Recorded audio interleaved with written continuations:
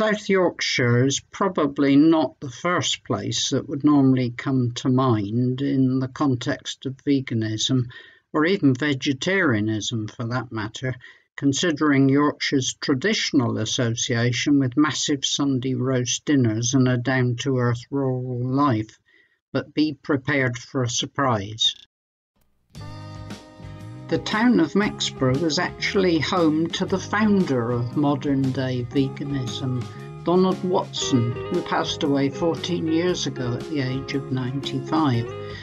And on Saturday the 9th of November 2019, his role in initiating this trend was celebrated by the unveiling of a blue plaque, courtesy of Mexborough and District Heritage Society, to coincide with the observance of World Vegan Month. I quote from the Vegan Society's own website at vegansociety.com. The Vegan Society first began as an offshoot of the Vegetarian Society in November 1944, when Donald Watson, Elsie Shrigley and friends felt the important need to distinguish the difference between not eating meat and not eating any products from animals. We began celebrating the founding of the Vegan Society in 1994, and every year since, November the 1st has been marked as World Vegan Day, with its significance growing to be internationally recognised. In a natural progression, World Vegan Day evolved into World Vegan Week, and now what we celebrate as World Vegan Month, where vegans and veganism is celebrated in workplaces, shops, restaurants and in homes all over the world. World Vegan Month is celebrated around the world as a time to recognise how far the vegan movement has come, to highlight how accessible and beneficial a vegan lifestyle is, and to encourage the vegan curious to adopt veganism by sharing advice, recipes and ideas. 2019 marks 75 years since the foundation of the Vegan Society. What a long way we've come since then." End quote. So the key player in the founding of the Vegan Society was Mexborough's Donald Watson. And this brings us to the main focus of Saturday's event, celebrating his life with the unveiling of a blue plaque in the town.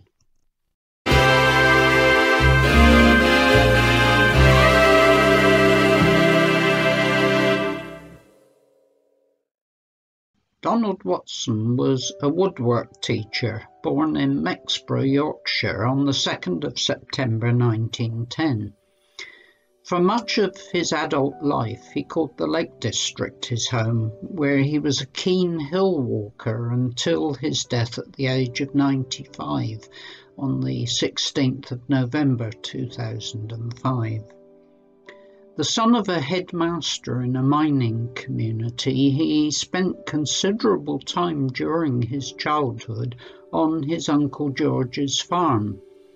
It was there that he became familiar with the harsh realities of animal agriculture, and at the age of 14 he resolved to abstain from eating meat. 18 years later he also gave up dairy products, having decided that the production of milk-related products was also unethical. His philosophy was to avoid harm to all living creatures, a concept which many of us today would describe as ahimsa. A non-smoker and teetotaler, as well as a conscientious objector, he took a keen interest in political issues throughout his life, although he was non-partisan.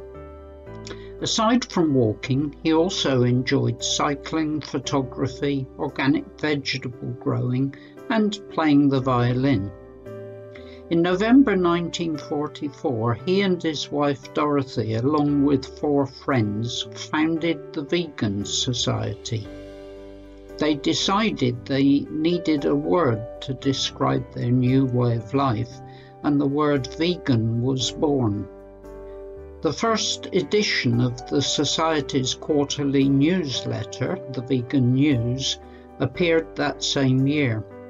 Here you can see him in later life reading that first edition, which will form the basis of a later vlog on this channel towards veganism, so watch this space.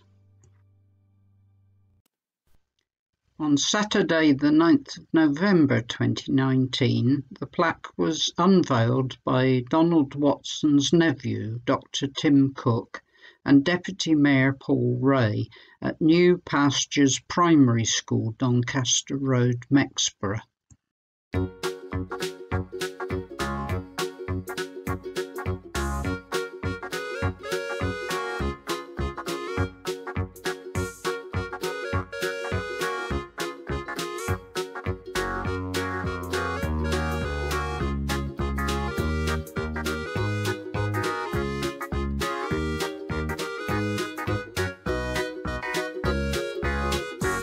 It wasn't possible to erect the plaque on Donald Watson's old house, but it was felt that siting it on the wall of his old primary school was equally appropriate, not least as this is now known as New Pastures.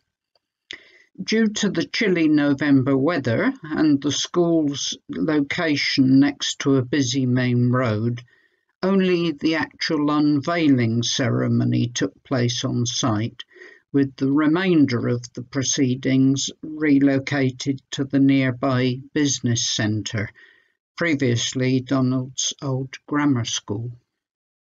All right. 3, 2, 1, go.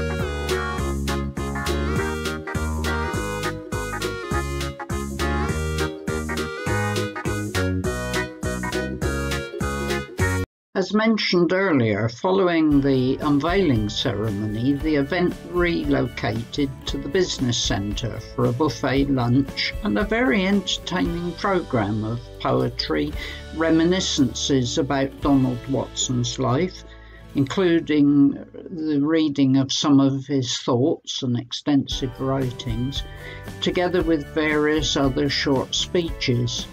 There was also a surprise appearance briefly of a well-known public personality.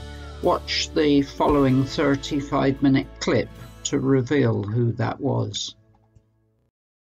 I think we're going to have some speeches now, but I don't know if we were going to have some poetry reading. Mike, are we still having a bit of poetry reading? Yeah, like some vegan poetry in a moment. I think Mike's organising that. And we noticed this wonderful display that Julia Ashby's done, our research officer. Absolutely wonderful stuff here.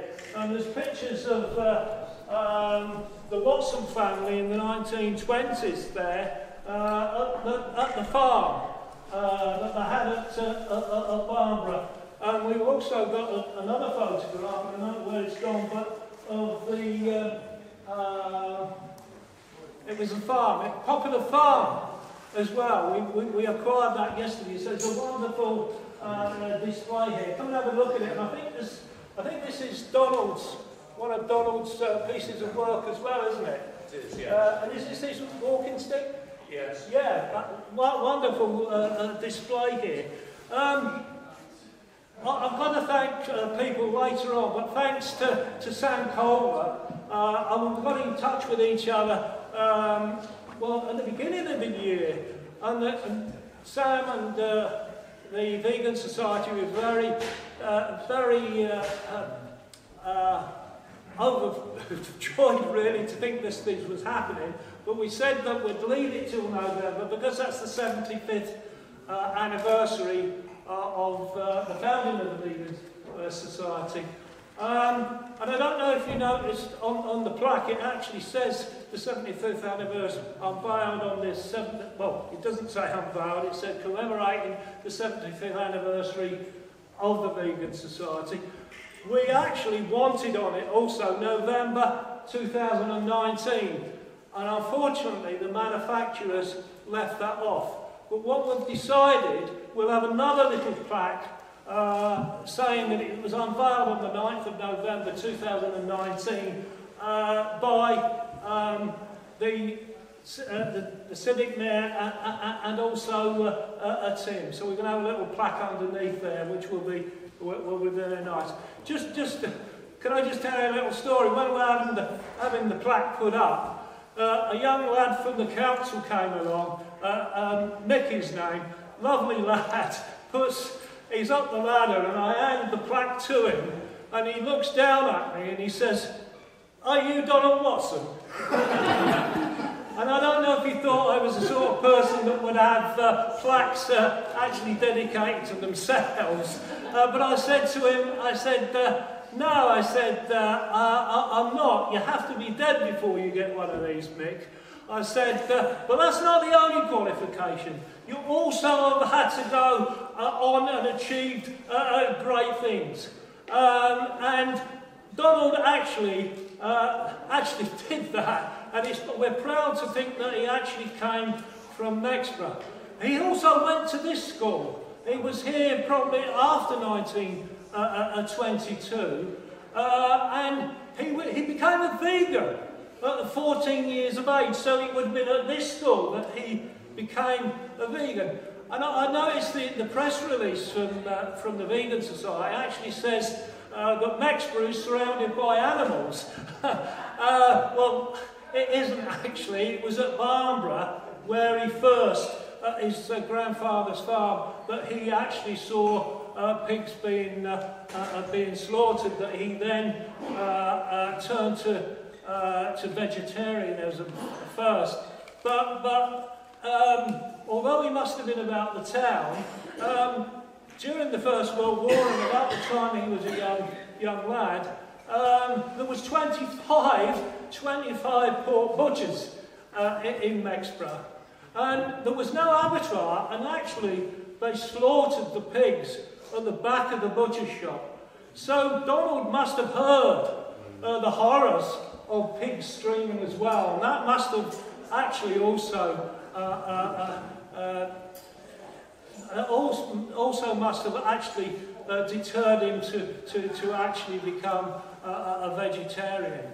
And I think that he must have been a tremendous man, because he must have been under great pressure in a place like Mexborough, and he was really one on his own, and he's gone on now, as we know.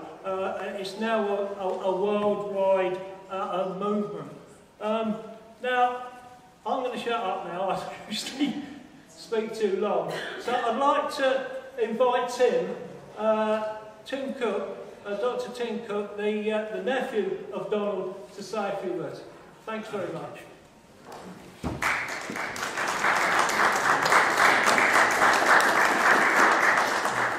Thank you. Uncle Don was the younger of my mum's two older brothers.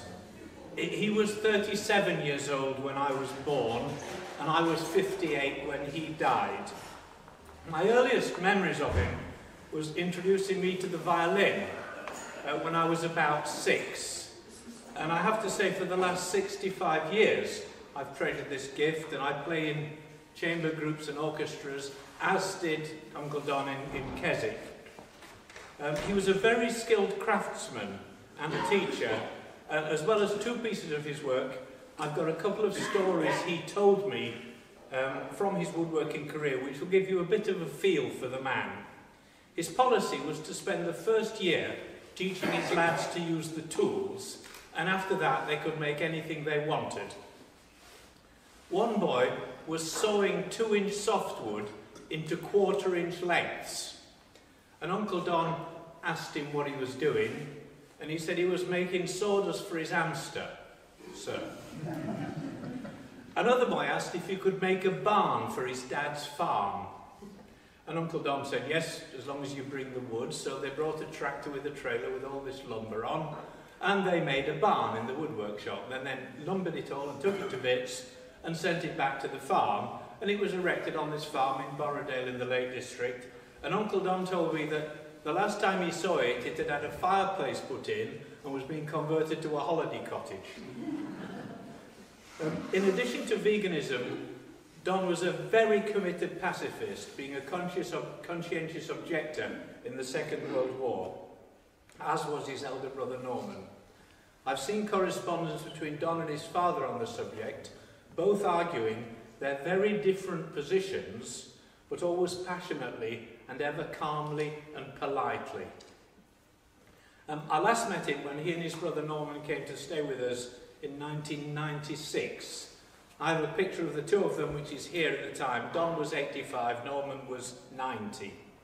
My memory of that visit is that Uncle Don's intense interest in everything, particularly subjects which were new to him. Steph and I were pretty exhausted by the end of the weekend, because it was like a continuous oral examination, because whatever we said, he really wanted to know more about.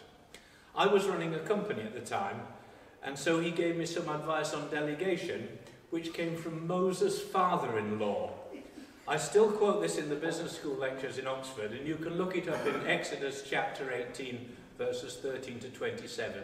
If you're not familiar with that, I have it with me. But it's all about delegation. And I put this into modern English and asked the students in the business school where they think it's from, and they quote all these American management gurus, and then I point out actually it's the book of Exodus.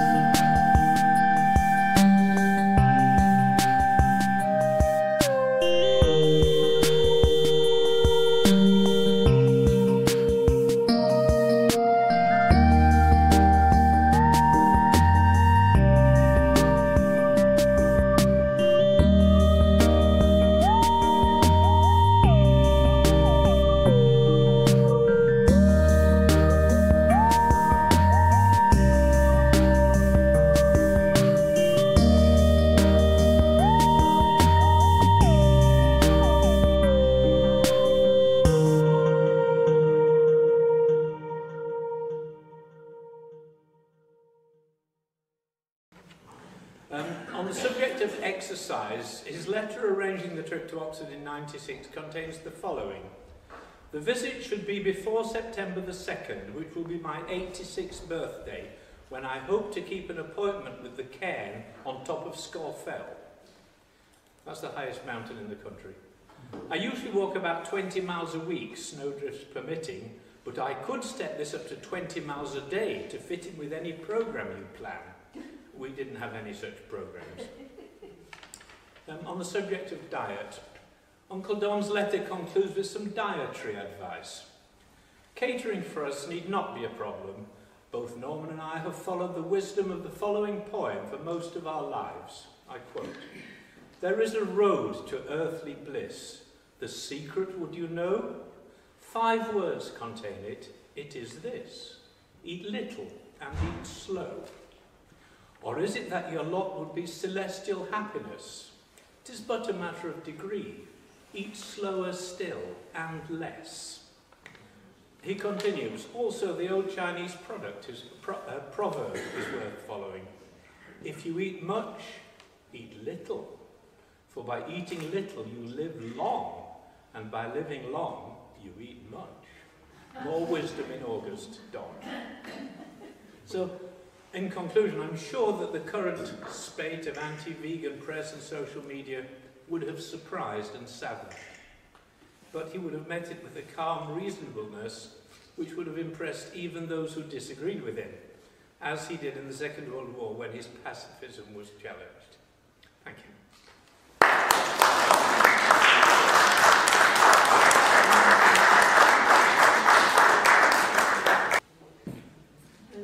Just wanted to invite Dr. Kate Stewart, who's with us today. She's doing some work on the notebooks of Donald Watson and his personal papers, actually trying to make sure they're digitised and kept for future generations. She's chosen a reading from his Nature Journal, and she's going to share that with you today. So I'd like to invite Dr. Kate Stewart.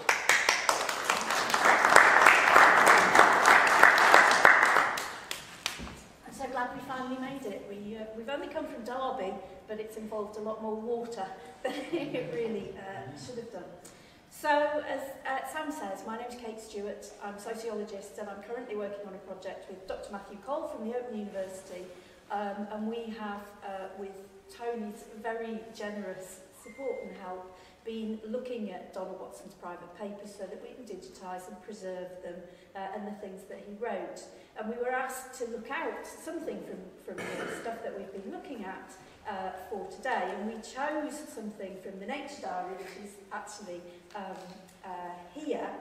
If you want to read a little bit more about what he had to say about the squealing pigs, August 22nd, we nearly chose August 22nd, but we have instead chosen October the 18th, 1929.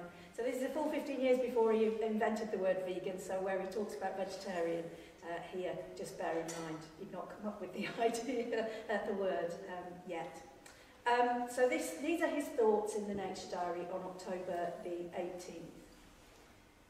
Most vegetarians are so merely because they do not think it right that any animals should be killed in order to supply man with food, and this is undoubtedly correct. The majority of people think it a pitiable sight to see animals being led to the slaughterhouse, and they will be more so impressed if they saw them killed. But it is not merely this which has made me a vegetarian.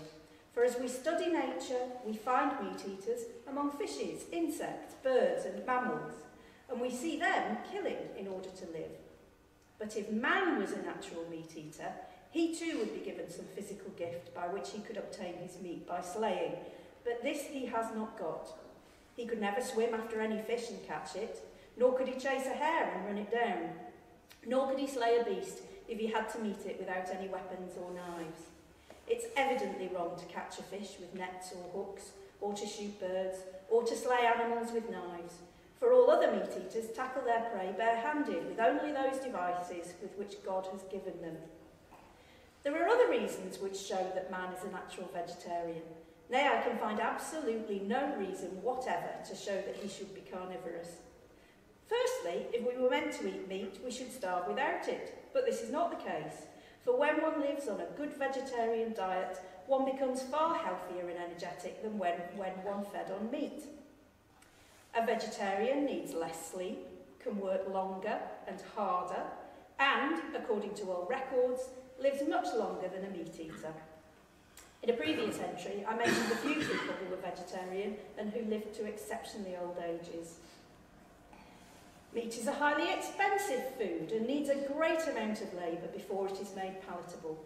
And I feel sure that if some movement could be formed by which all men would become voluntary vegetarians, it would be a great step towards living as we were meant to live, and would be greatly welcomed by our overworked housewives.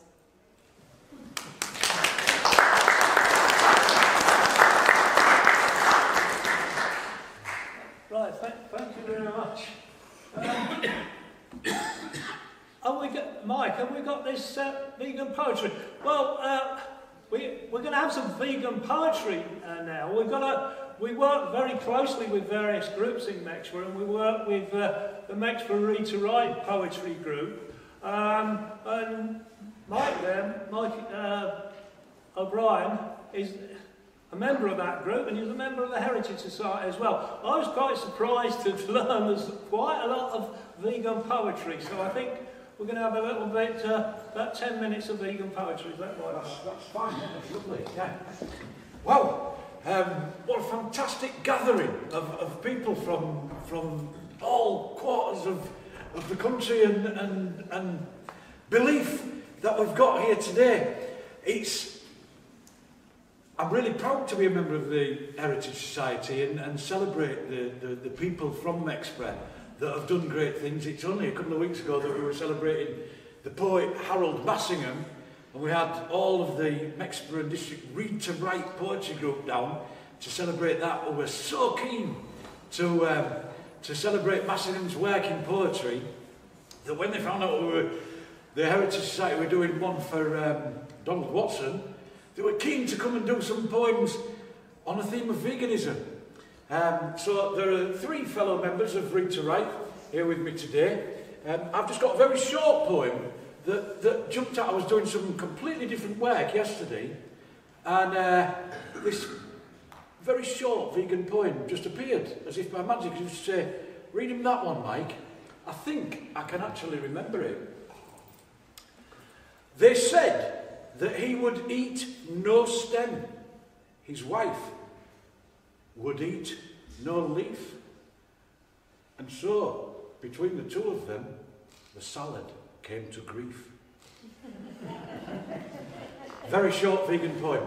I'd like to introduce Tracy, who's going to come and give you some more considered vegan poetry. Thank you very much, Tracy.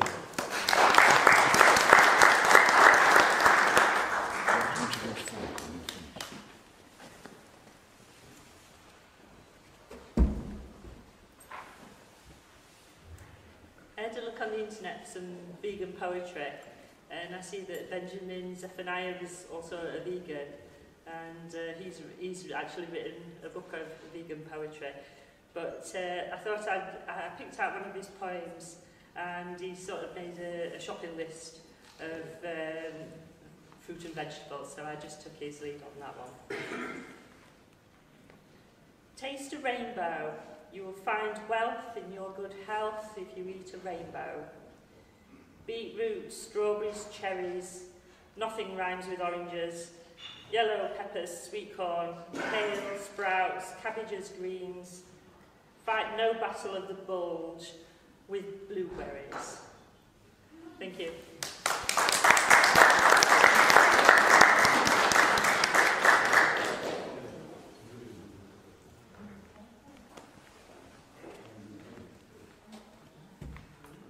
A short poem by Benjamin Zephaniah called Pride.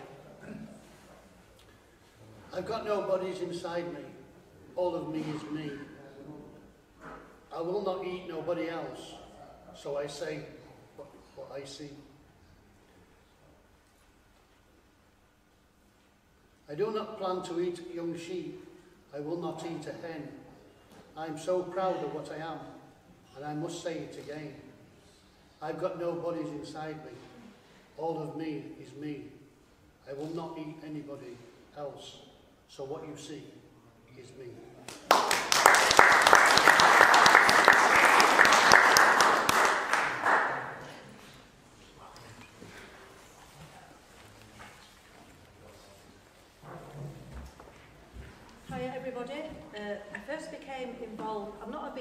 became involved in vegetarianism in the 90s, and I was doing my first BA Honours degree in Women's Studies, and we were looking at the exploitation of women and the exploitation of animals, and the two go together.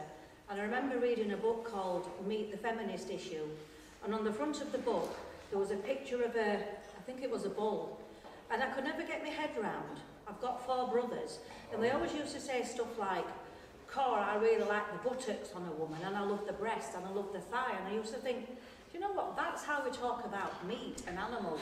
So when I saw this book, I thought, yeah, that, you know, I can't remember the name of the author, that was quite a long time ago, but that sort of got me interested and involved in vegetarianism. So the first poem that I've written, it's called Conscious Disassociation. Come see the stripy aprons in the butcher's shop. He knows his fillets from his Barnsley chop. Regular customer, she knows her lot. Clang goes the scales as they weigh the meat. Not a thought for the cow or the slaughtered sheep. Counting pennies in her purse, inadvertently supporting the animal hearse. Squishy liver from the local lamb, belly pork and joints of ham, crusty pies and bacon slices, all wrapped up in animal disguises. Butcher's hooks to hang them high, wooden block to chop and trim, mincing machine to squash them in, pop the meat in the pan, fry it with onions, carrots and tarragon. Lost identity of the cow, the pig and the lamb, as she kindly thanks the butcher's man. He handles his meat, smiling with pride. The butcher stands proud behind the glass screen, hiding from the animal's scream, disassociated from those that died, separating the meat from the hide. So, my dear, enjoy your treat. Place in your bag your piece of sheep. Death from the bleat. Not a word for the relationship to man and meat. Ignore the blood and the smell. It's only an animal. What the hell? There is no remorse for the empty shell. Eat your meat, it will serve you well. At last the butcher shuts up shop, smug inside as he served his lot. Another day awaits his fare. No sorrow to wear, the animals have sealed their fate. Tomorrow served up as number 58. This one's a little bit kinder, and I do believe that people who are into vegetarianism and veganism also tend to be nature lovers as well. So, and I did notice that Donald was a keen rambler. So I just think the two seem to go together. So this is the tree spirit of woman. Her season is known by that which she bears. Bareness, buds, blossom and berries. The bough fragmented and bent. Severed, cut and burnt. Ornamented, felt and adorned for her beauty, slender, tall, flexible in the wind, yet strong and grounded, deeply rooted. Sycamore, ash, oak and birch, to name a few, in the vast forest, amidst the sages of life, seek solitude and comfort in her arms, and shelter ready for the awakening. Wisdom found within her, reach, sit quietly, ponder and retreat.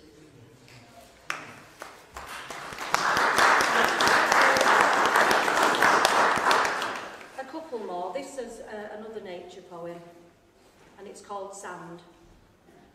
1,000 grains from the ocean floor, vastness yet so small, specks of life, intricate and individual, yet together form a desert, alone and insignificant, golden, white, dyed, damp and clumpy, a castle or a fortress held strong, a wind blowing it afar, a tide washing it away, flat, gone, but still there, individual in its own right, integral to the mix, holding it all together, strengthening the cracks. And the final one is the shell. Placed gently against my ear, capturing the sounds of the bygone years, laughter caught up in her cavity, iridescent in the moon, worn away by the gentle movement of the ocean back and forth. Empty now, nothing within. Grains of sand fill the void. Individual, yet difficult to identify amongst the many. Yes, I know this stillness. I chose it. I felt it. Thank you.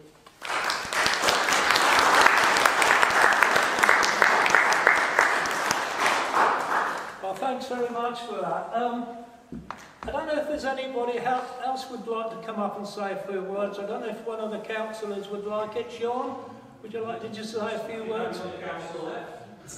This is Councillor Sean Gibbons, who's been all the council have been very, very helpful in putting this event on, really. Thanks, Sean. Yeah, just very, very short and sweet, but just to say this is a huge pleasure to be part of this event, and the Blue Plaques now, in the Blue Plaque Committee that we formed with the Heritage Society about a year ago, was it, something? And it's, I mean, this must be the 7th Blue Plaque now that's been unveiled. So, hugely proud moment for Mexborough.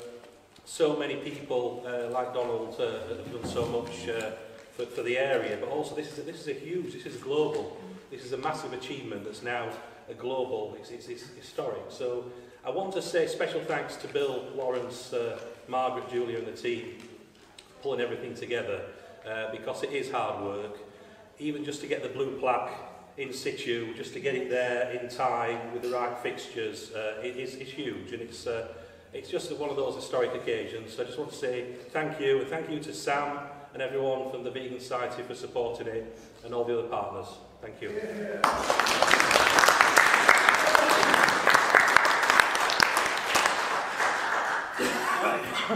Thanks very much, Sean. Also, thanks for the nice buffet as well from 30 Mexborough. Right, from Helen, yeah. Yeah, well, thanks very much. I think this is tremendous. We've had other Blue Plaque events, and we had one for a professional footballer, Eric Brook, and I won't go into the details of Eric, but he was a very, very famous professional footballer, came from Mexborough, and we actually brought all the Brook family together on that one, and I'm really pleased to say that we brought the Watson family together, and it's actually a great pleasure to meet you all. So thank you very, very much for coming. I mean, we'll carry on after, but I'd like to just to wind it up in the sense that we want to thank some people, then people can carry on having a drink. In fact, there's a lot of drink there that, to be drunk. I know people are driving, but if you can perhaps have another drink or a beer, you'll be very welcome to. I'd like to thank Sam Colbert very much for all the work she's done. She's the head of communications at the Vegan Society, and I think she's done an absolutely tremendous job. Sam, thank you very much.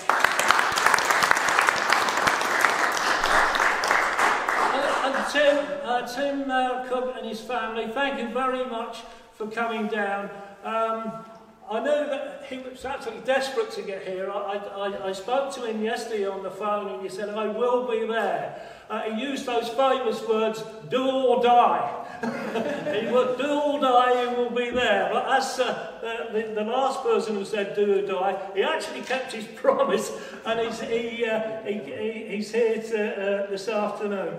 Thanks very much, Tim, and thanks very much for the family for coming round. Paul Ray and Mrs. Marsden have gone now, but I thank them for coming.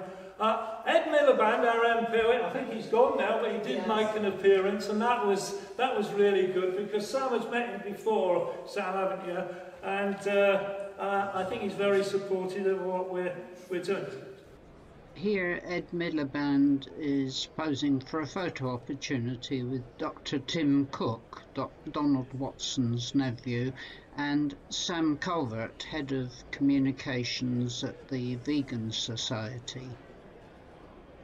And in this next picture, he is talking to Sam Calvert and Bill Lawrence, the Secretary of the Mexborough District Heritage Society.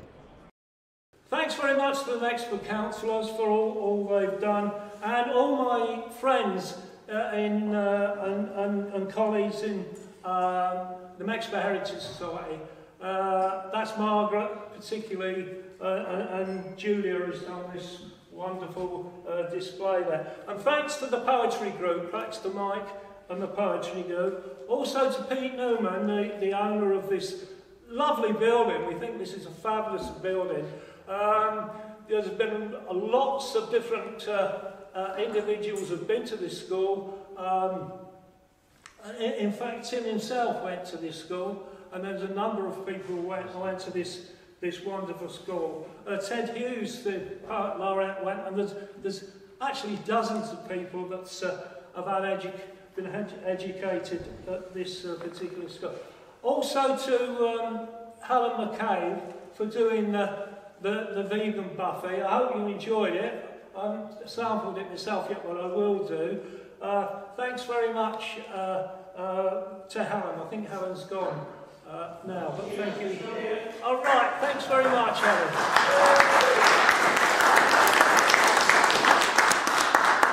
Can I just finish out by saying that I think we're all pretty desperate. I was talking to Sam on the phone yesterday, and we were all pretty desperate that we wouldn't make it because of the weather.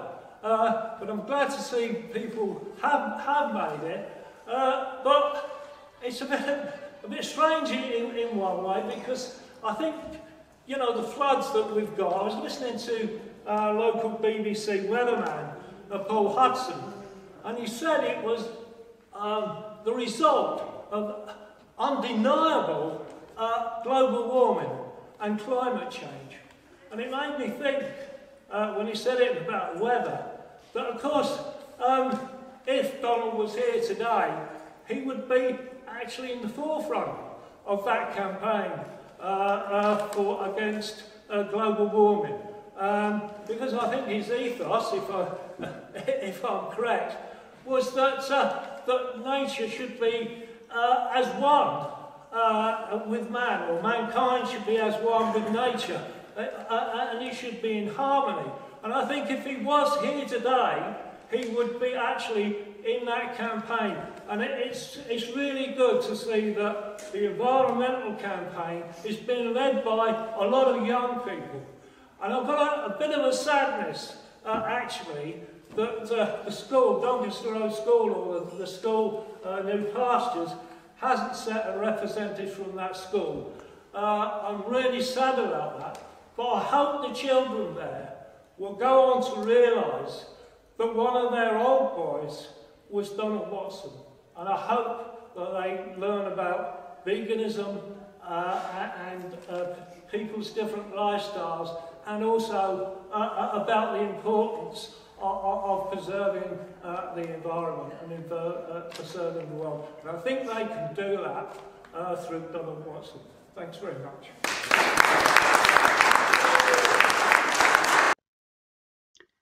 Of course, this record of last Saturday's event wouldn't be complete without proper recognition of the sterling work of the Mexborough District Heritage Society, whose secretary, Bill Lawrence, ably compared the Blue Plaque proceedings as seen earlier in this video.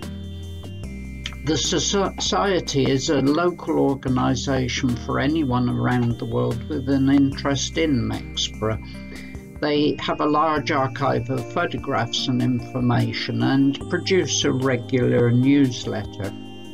They've been involved in various projects, from tracing friends and relatives to restoring the Glaspie Arch. The latter, a 5-metre high Gothic arch, was commissioned in 1860 by John Reed, a local pottery owner, from the Mexborough stonemason and sculptor Robert Glaspie, known as Sculptor to the Queen, in view of his work for Queen Victoria, including the Albert Memorial. The arch stood in the grounds of John Reed's house in Market Street, Mexborough, for around 100 years, but was moved to Fern Villa, Church Street, to make way for the construction of the Mexborough bypass, on the condition that it remained the property of the people of the local community and permanently visible. However, it fell into disrepair and out of view when Fern Villa was demolished and replaced by another house in 2007. Following subsequent proceeds of crime seizure of that property by the National Crime Agency, the arch was gifted back to the people of Mexborough in perpetuity in 2014, care of the Mexborough Charity Trust. Once restored, it returned to Church Street, where it can now be seen in the grounds of Mexborough's almshouses. The Heritage Society is justly proud of this particular project, unveiled almost exactly 4 years ago.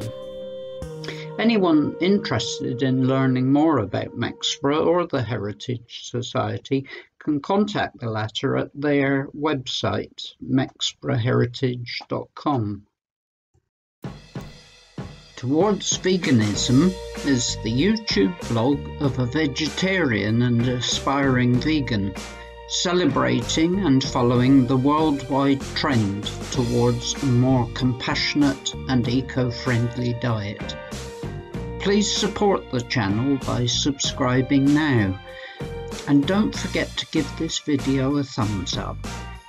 You can also encourage others to join the movement by sharing this and other videos on the Towards Veganism channel. Finally, constructive comments are, of course, always welcome. Thank you for watching.